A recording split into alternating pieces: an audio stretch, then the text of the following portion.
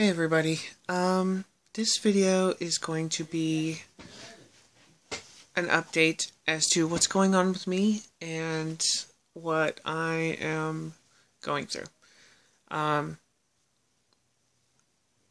As of February 4th, I got some information that makes a lot of sense to the situation, and looking back, things add up a little bit more now.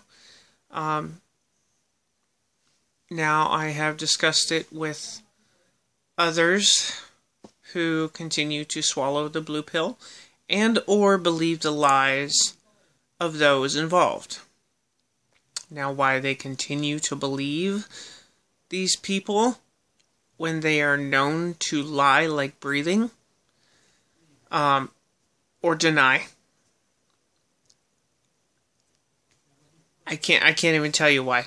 I don't know, because as I've learned, you have to take it what it is, and pretty much you can't believe them. So, because they're going to lie to cover their own butt.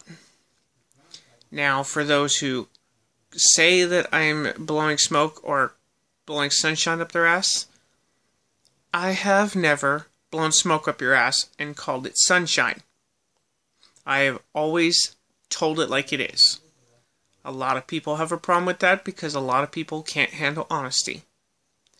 I am not one of those people. I will tell you honestly. If you don't want honesty, don't ask me. But I'm not going to make shit up. I'm going to be real. I'm going to be honest. And I'm going to tell it straight up. For those who have stood with me and support me and accept me, thank you. That means more than you could possibly know. But to those who involved, who made such a decision that really was not theirs, and parents like them, if your child is born with both, it is not your decision to alter that child to suit your wants or what you feel is best for them. Let them decide when they're ready. Because you don't know what you're doing. And neither do the doctors, because obviously the doctors only know what they know at that time. Things change. Now, mine made a decision, and it changed everything. It forced me into a cell that I am stuck in, and it prevented me from having kids. And that's not cool.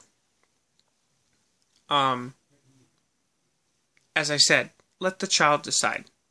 It is far better for the child to decide when they're ready, and easier to deal with, especially in our modern world, than it is trying to fix it after. You know, trying to fix it after, they go through bullying, they go through hatred, they go through harassment, they have to deal with free people just utterly trashing them. You know, plus they have to go back, have to deal with trying to fix things so that they can be themselves. So people like who do make that decision as far as parents go, you don't have that right to do that. It's the person's decision. We all make our own decisions. We have that right. You don't need to force your opinions, beliefs, or selfish wants on someone else. So that's all I got. And that, as they say, is that.